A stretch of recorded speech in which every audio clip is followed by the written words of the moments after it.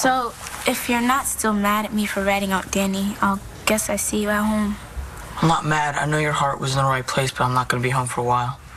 Why not? Because I'm not leaving until I know Danny's okay. You throw over your own mother for your girlfriend? That's not what I said. Oh, that's what you meant? Are you ever going to let up? Little Miss Princess. Her name is Rachel. Broke your brother's heart. She does not get a pass for that. You know, Destiny was right. You need to realize that Sean and I are two grown men. And when you hurt, you are still my babies. Now, you should have some of your own before you tell me otherwise. But not with her. I won't have that. Rachel is the reason why I'm still in Landview. I love you, Mom. And Dad, and Des, and Sean. But I would have followed my career out of town a long time ago had it not been for her. Isn't that reason enough to be civil to her? If you're reading this, it's because you snooped. Shame on you for ruining the surprise. Now you have to read my speech instead of hearing me give it. Watching your mom marry my dad last night made me think about the wedding we missed out on. It never bothered me before because I had you, and that's all that matters. But seeing how happy that ceremony made our parents made me realize I want to see you in that white dress.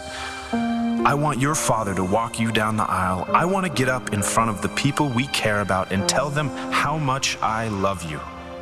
So here's your Christmas present, a New Year's Eve wedding to be followed by, wait for it, a honeymoon in Oahu. As for what's in the box, well, it's really part of the gift I'm hoping you'll give me in Hawaii. Love always, Jared.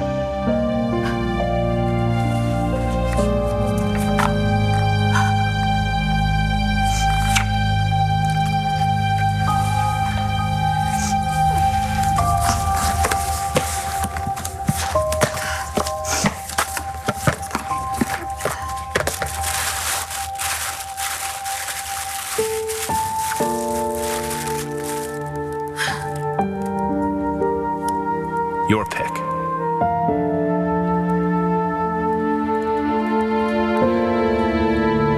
Okay, just take a breath. It's all gonna get better from here. But I really do recommend that you see a therapist for the next few weeks, okay? And don't be afraid to lean on your loved ones for support. My family lives on the other side of the country. Yeah, but it appears to me you've got some friends you can count on. There's Amelia, but she's not here. I've been trying to reach her, but her phone's off. I think she's probably in court with Dorian. I'll be fine. Hey, you got me too, okay? Don't forget that. Hey, Nick. Hey. I'm so sorry to interrupt. I'm actually here on some business. The guys who we think are responsible for your attack, they're in custody.